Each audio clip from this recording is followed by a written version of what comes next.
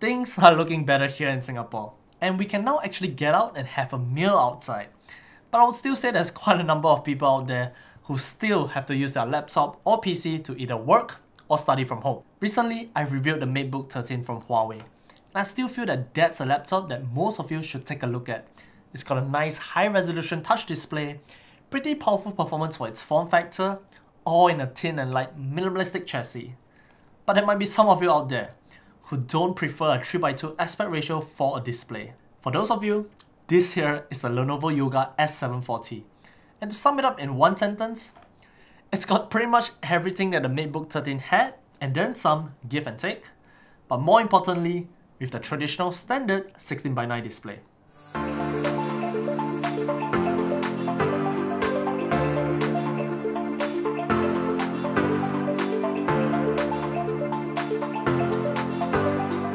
So let's get the specs out of the way real quick.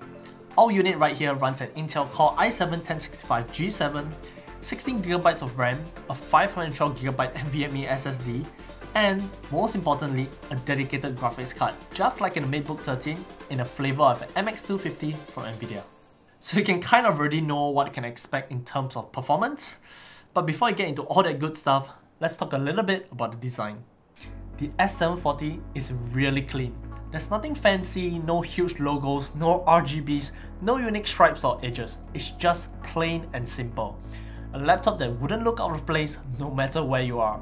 A smooth metallic finish covers every bit of surface, and it's not only nice to the touch, but matte as well. So you need not worry too much about fingerprints and oil stains in the long run. In short, it's a laptop that looked really professional, be it in a business meeting or just studying in school. As you might notice, this is the 14-inch variant of the S740, and thus you get a 14-inch panel. The one that I have is a Full HD panel, so that's 1920 by 1080, it's IPS and can go up to 400 nits in brightness with support for Dolby Vision. It's a really nice display with great color reproduction and viewing angles, so you can pretty much enjoy any kind of content on it or even go ahead and do some creative work. You can also opt for a 4K panel, and that will also bump the maximum brightness up by an additional 100 nits. But same as always, I'll suggest not to get the 4K panel, as 4K on a 14-inch display doesn't make sense, and up till this day, window scaling is still an issue. Now of course, it has a webcam. It's 720p, not the best image out there I would say, but it's definitely possible. One thing however is that I do have lighting here, and that helps a lot. If you use the laptop in say a darker environment, the image will get grainy real fast, so do take note. For the keyboard, you do get Lenovo's signature design where the keys are slightly concave and the keys themselves aren't exactly square-shaped. It's a keyboard design that Lenovo has been using for the longest time, and as most people would agree, it's a keyboard that's great to type on. There's a good amount of feedback, and the keys do feel tactile and satisfying to click.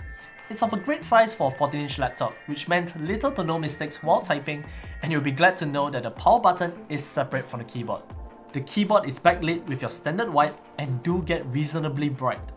There is also one thing which I really like on this keyboard, and that's the function keys, where you don't have to actually press the function key to use the function itself. Just tap on them. That's nice.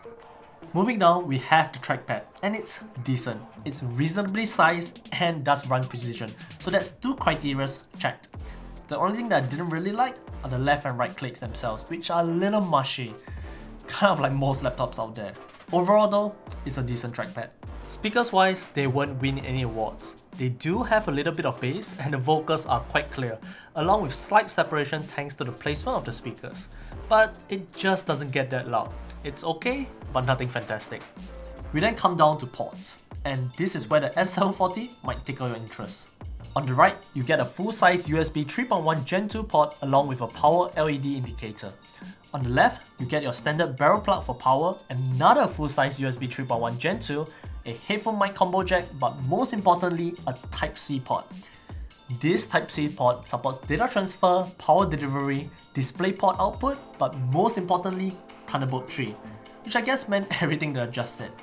Anyways, with Thunderbolt 3, it enables the S740 to be much more flexible and perhaps even upgradability down the road. So that's all on the physical aspects of the S740. We now come to performance, and like always, more towards the creative side of things. So here goes. In Cinebench R20, the Intel Core i7-1065G7 does get a multi-core score of 1515, while the single core scored 437.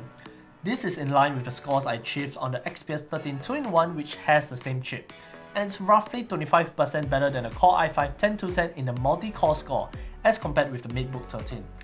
As for DaVinci Resolve, however, things take a slight turn. The 10-minute 1080p render took about 36 minutes, while the 15-minute 4K render took an hour and a half. If I were to bring up the scores from the XPS 13 2-in-1, the results are pretty much in line, but compared to the Core i5-10210U that's in the MateBook, the render times are taking roughly 50% longer. In terms of temperatures, it's not the best, with it hovering around 90 degrees Celsius for the entire duration of the render, but it does do so at clock speeds above 2 GHz, so I would say not too bad. One thing that did surprise me, however, was the performance of the NVMe drive. Sequential read and write speeds are fantastic, as most laptops do, but here, the random 4K was actually really great as well, getting over 1 GB of read and write speeds. This means transferring multiple chunks of files is still going to be quite fast. For games, I would say to keep the simpler and lighter titles like CSGO, when you can achieve over 60 frames per second even on the maximum settings at 1080p. You can also play AAA titles, but I would suggest to drop the resolution and the graphics down a notch in order to achieve much more playable frame rates. As for battery life, I got a solid 7 to 8 hours of actual real-world usage, which meant I was on Wi-Fi, documents, browsing, YouTube, this and that. It's certainly enough for a single day of usage. Overall, it's a laptop that has pretty much everything you want in a good everyday laptop. It has a clean design, a great display, that familiar Lenovo typing experience, plenty of ports, and great all-round performance. With that said, however, I still do have to bring back up that webcam quality. It's doable, passable, but not great. And if you're creative, stick to 1080p video editing. Or use this for photo editing instead. It's got a great display, and the performance is plenty for photo editing. 4K video editing is still a bit of a stretch. The main point here is this: weigh your options, the pros and the cons. Take a look at the S740 and see if it fits or checks any of those boxes. If you have any questions, drop us a comment down below, subscribe to us if you haven't, follow us on Facebook and Instagram. Till the next one, see ya!